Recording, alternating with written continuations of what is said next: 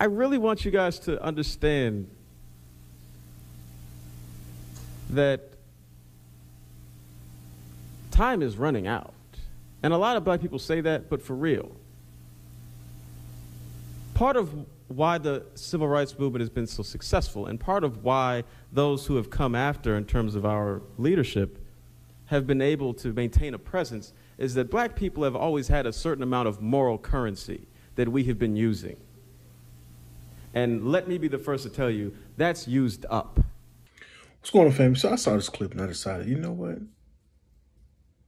This is a weird take from Mr. Aaron McGruder. Now, we all know about the Boondocks. We've all come to grow and love the Boondocks, how it is displayed and poke fun at the ills of our community, you know, the Coons, the Uncle Ruckuses, so forth and so on, like, you know, Tom, Uncle Tom.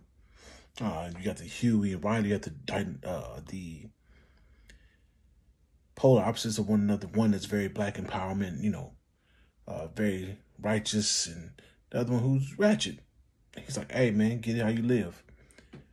And so I was like, why is he saying this? It just don't make any sense. Well, we're going to let him keep talking, and then we're going to dive right into it. White America has been watching us act like fools. Who's us? Who's us? For a long enough time where any sympathy they may have had to our plight is completely gone. You're approaching a country that, forget hating black people or not hating black people, they just don't care. Newsflash, Aaron, they never cared. En masse, ENMASSE, they've never cared whatsoever. It's always been about domination and deprivation of resources. We'll continue. You can be talking about affirmative action. They can be like, I don't care. It literally is of no importance to me. I don't care about slavery. I don't care about segregation. I don't care about you. I don't care how many of you all go to jail. I don't care at all. Affirmative action worked more for white women than Asians before Asians said, well, that's the reason why black people are doing better in school. And then they tried to do all the suing thing. And then they found out, well, we kind of shot ourselves in the foot. I digress. Because I'm broke. They got $1 billion worth of whiteness. Shout out to Kyle Rittenhouse. You can't be the proud, noble fighter when every single time someone sees a person that looks like you on television, they're acting like a damn fool. How would they know? How would they know you're not a damn fool? That's why we delineated, because we start to realize, hey, we're taking on a lot of blame and accountability for people who really don't look like us. And that ain't our culture like that. We don't really rock like that. You know, we got a few hard heads. We do. We're not perfect. We don't walk on water. But we don't operate like that. They're going to talk to you? Yeah, right. This is what we're facing. Now, this was not a very motivational speech because I'm not a motivational speaker. Do tell, Mr. McGruder. Do tell. I got to be honest. No, wait. That don't matter to me. I'm a critic. Did y'all see the hairline with the brother that had the glasses? I know you saw the hairline. That's what I do for a living. I'm not here to tell you you can do it because you know what? Maybe you just can't do it. I'm going to be real. Did he just pull an Obama? He is mixed, by the way. His mom is non-black. Now, it's been actually very hard finding his dad's background, his lineage, because they moved from, I believe, Maryland to Chicago for work. His dad moved there for work. His mom was a homemaker, so it's not a lot about her. So, yeah, I'm getting some Tether vibes from my brother, surely on the mother's side, but you really can't find too much about the dad. Let him continue, though. I'm going to be real. I hope you can do it. I hope to God you can do it. You better do it. Was that a black scent, y'all? It almost sounded like you better thank a union member. Don't it? Or maybe I'm tripping. Maybe I'm doing the most, family. Let me know if I'm doing the most. All right. Make sure you do that in the comments below the like button. Because if you don't, will you suffer? Yeah. But oh, your kids are going to catch hell. No, brother, unfortunately, they're catching bullets.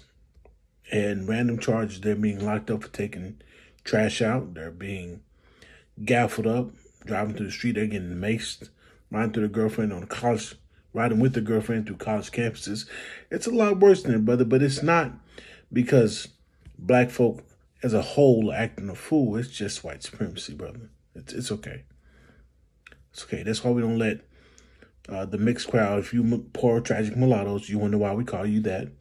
It's because y'all get up here and y'all want to start wagging your finger at black folk and saying, well, if y'all just stop acting like animals and act like me and Michelle and show yourselves to be good, upstanding citizens. And yes, we can. And thank a union member, okay? So when you do that, say, have some collard greens in the bathtub, okay? And then...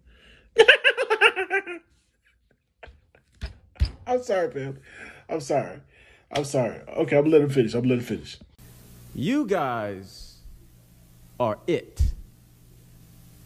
Don't think about Jesse. Don't think about Al. They will not be there. That didn't age well, did it? Because they're still around. Al more so than Jesse. They're still a non-factor when it's all said and done. But they're still around. So, family...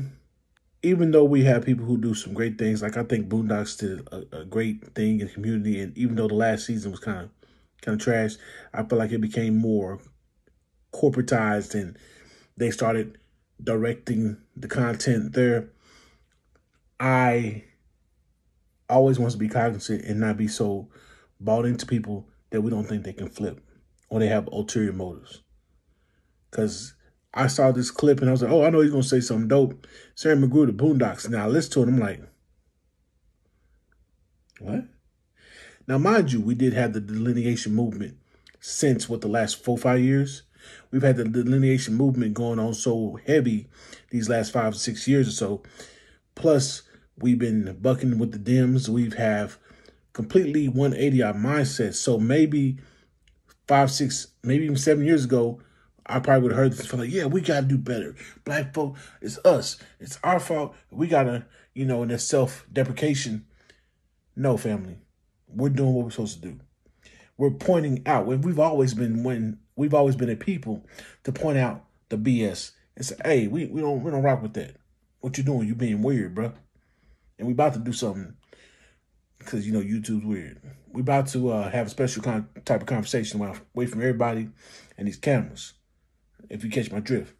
So, family, don't beat yourself up.